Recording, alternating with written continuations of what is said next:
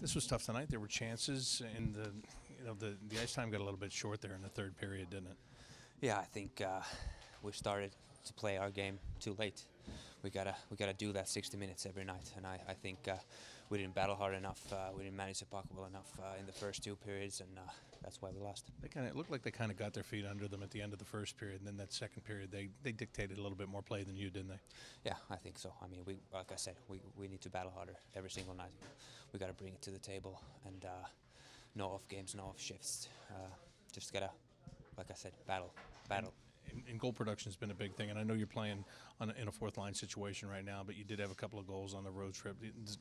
Everybody's going to contribute here, right, to kind of break through all that. Yeah, I think so. Everybody got to step up. I mean, we can still play a better hockey, and as a fourth line, and every single guy has to step up right now.